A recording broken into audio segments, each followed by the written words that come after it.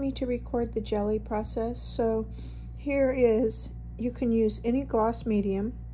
This is the one I had, so I'm using it. You need any stencil, your paints. I then take and put one clear coat of this down on a plastic sheet. The type of sheets that you put a document inside of. You can get them at Costco for $12.99 for an entire box, and you can order them online. They'll ship directly. Then I let the first coat dry, and it takes a long time, maybe 10 hours, and then you put the second coat down on top of the first clear coat. You cannot heat dry this because the plastic with the medium turns into a gobbly mess. Then when the second coat is dried, and I left my second coat overnight to dry, I came in and put my stencil on top of the clear coat.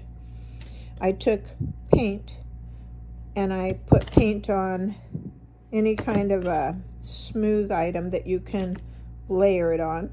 I held it down. In the past I've taped it, but the taping seemed to cause a little buckling. I've taped the plastic down, but on the stencil I just make sure that I've held it down and it's laying flat.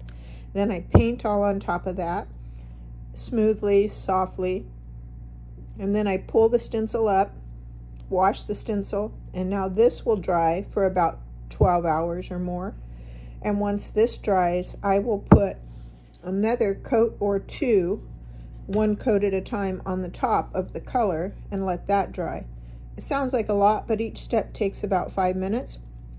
I just leave it on a board sitting on this table where I have a bunch of art stuff, and I'll come back to it later tonight or tomorrow and be able to take that whole sheet, and I'm saving them now inside of a folder like this, so I can take a whole sheet and store my sheets and have them available when I need them.